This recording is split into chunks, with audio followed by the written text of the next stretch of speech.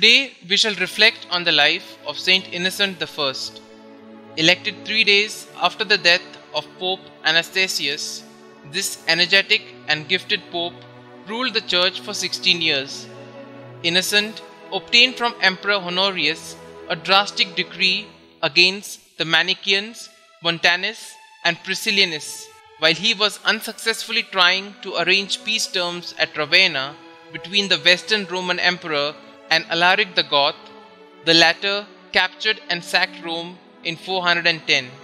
Saint Innocent did much to strengthen ecclesiastical discipline, decreed that Roman customs should be the general norm and that all ecclesiastical matters throughout the world are, by divine right, to be referred to the Holy See.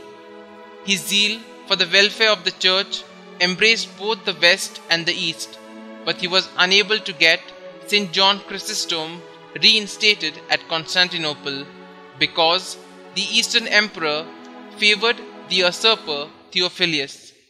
Saint Innocent's death on the 12th of March 417 was mourned deeply by the entire Church.